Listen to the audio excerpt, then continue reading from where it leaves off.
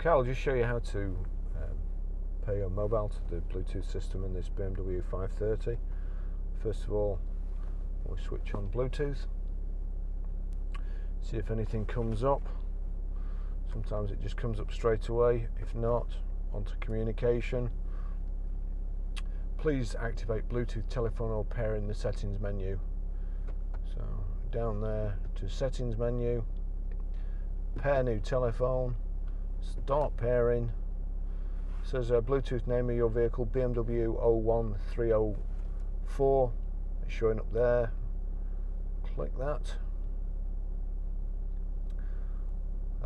Start pairing on your Bluetooth phone. When prompted, please enter a password of your choice. So 0000 pair.